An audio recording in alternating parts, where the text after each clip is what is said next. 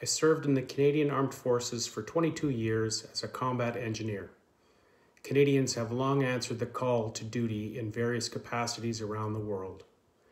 More than 650,000 men and women from Canada and Newfoundland served during World War I, and among them were an estimated 4,000 Aboriginal people who voluntarily joined in the Canadian military. In this conflict, 61,000 were killed and another 172,000 were wounded. More than 1 million Canadians and Newfoundlanders served in the military during World War II. Among the ranks that served were at least 3,000 Aboriginal Canadians who volunteered. More than 45,000 Canadians gave their lives and another 55,000 were wounded.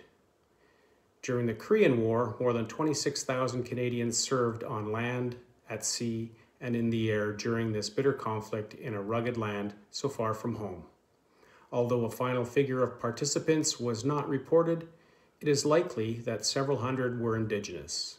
Sadly, 516 Canadians would lose their lives. Over the many peacetime years, Canadian Armed Forces personnel have served in many UN peacekeeping missions in conflict areas around the world, where many Indigenous veterans were among the ranks.